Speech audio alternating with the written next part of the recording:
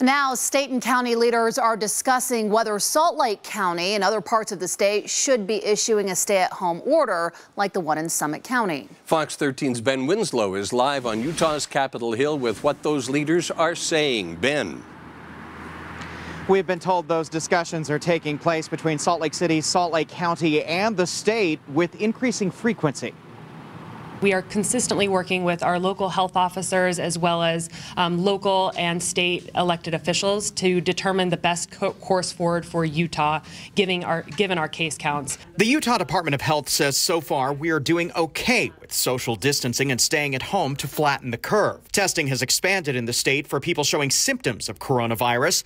The state epidemiologist says all of this is a good sign. This is the third day in a row that we've seen a decrease in the rate of cases, and this is a good thing. Summit County has a higher caseload than the rest of the state, which prompted local health officials to issue the stay-at-home order.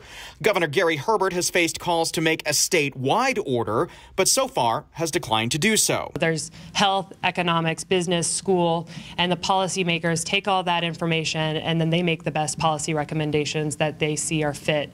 So we're constantly working with our health departments and our elected officials on this, but right now there are no plans to issue a statewide stay-at-home order. Right now, Salt Lake County is still considering whether to issue its own order. Mayor Jenny Wilson says in a statement she's supportive but wants to work with the state. I believe that we should be issuing an order asking people to stay at home, and I hope that the governor moves in a similar direction to give the support to counties that feel like it's the right thing to do. Salt Lake County Councilwoman Shireen Gorbani says she's heard from constituents who want a stay-at-home order, but she says in the meantime, you should take steps to help everyone. I believe that the residents of Salt Lake County should be living as though we have a stay-at-home order at this point. The best thing that we can do to get back to some semblance of normalcy is to take very seriously the health recommendations, which are limit those trips outside of your home, stay 6 feet apart from each other as much as possible, and really practice those good health behaviors now.